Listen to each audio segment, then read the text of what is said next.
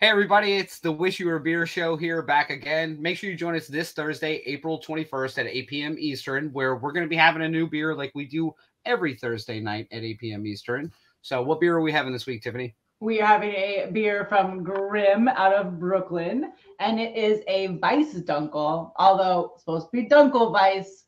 Can't be fooling me. But it is a double decoction mashed canned condition wheat ale. Really excited because Dunkels are my jam.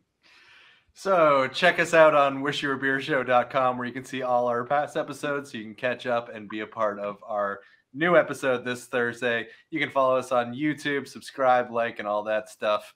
And then comment along, play along with us because we are live every Thursday at 8 p.m. I'll see you guys on Thursday. Maybe.